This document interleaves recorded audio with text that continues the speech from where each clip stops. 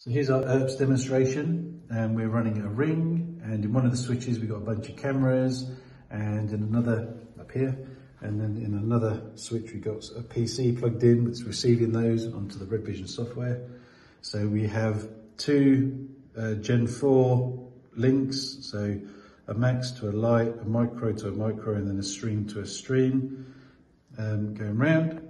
And we're running the ring ID on 1, the protocol for the ERPS ring on VLAN 5, and each of the ports is East 1 and West 2. So you can see East 1, West 2, East 1, West 2, East 1, West 2. So we can build a nice sensible system. On my screen, on my silver view, I can see across my Gen 4 links, I'm running at 12 meg, and on my screen in the corner you can just about see, there you go. There you go, I move my arm about, there you go, you can see it moving. So from one of our switches, we're just going to break the ring. So if Jackie could please unplug it, the blue cable.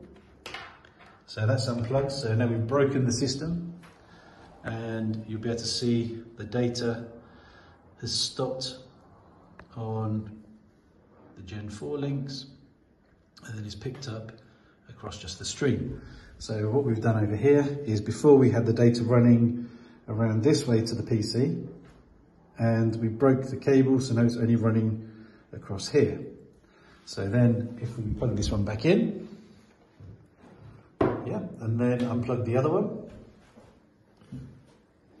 Yeah, unplug it. Okay, so as long as that blue cable's still in there, then our video picks straight up, like really quickly, and the data is already transferring around. Now in SilverView, the packets and that picking up, they take a little bit longer to come around in SilverView, but as you can see, it's nice, stable, resilient. That's it. Thank you very much.